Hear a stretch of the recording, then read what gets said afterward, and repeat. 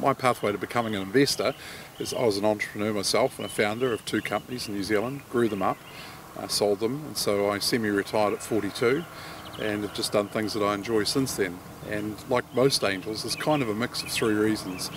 The probably most important one is giving something back, and so trying to help the next generation along.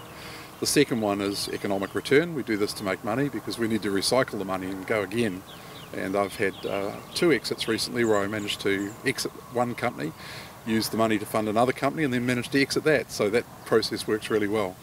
And the third reason is angels are really interesting people, and so there's a whole bunch of really interesting people you can hang out with and have really interesting discussions about. And our research over time shows us that's kind of the 3 reasons for most angels. So the best thing is get involved with the club very early. You know, it's a lot of knowledge, a lot of shared experience, and they're very welcoming to new people. So you get involved with the club and you learn by watching what other people do. And then I think it's a question of just taking baby steps to start with. And so if you've got an amount of money to invest, you want to invest 1/10 of that in 10 different companies. You don't want to put one lot of money into just one company, and you want to learn over time. When I look back on my investments, my track record is my first one was good, it was lucky, but the next half dozen were not so good, and so I was learning and finding my way. And then after that, they've been consistently quite good. So you learn and you evolve over time.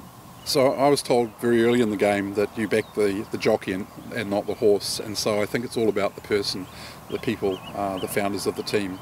And what I look for is high energy, high drive, and determination to succeed, because it's tough getting a startup off the ground and you have to have far more perseverance than inspiration.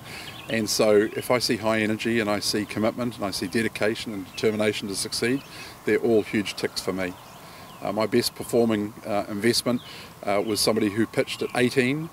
He came up on the stage and he was just a ball of energy. He pitched to 250 people, 10 of us backed him out of 250, and it's been a complete rocket ship. And that's Jamie Beaton from Crimson Education. So it's really all about the people. The big thing about diversity is different opinions. There's no one way to do something, and the more inclusive you are of different ways of doing things, the better the overall outcome. And I think by and large angel groups are quite diverse. I mean, I look at the executive of the association and we've got 3 men, 3 women and 1 migrant from Taiwan. And so we've got a good range of skills and a good mix of views.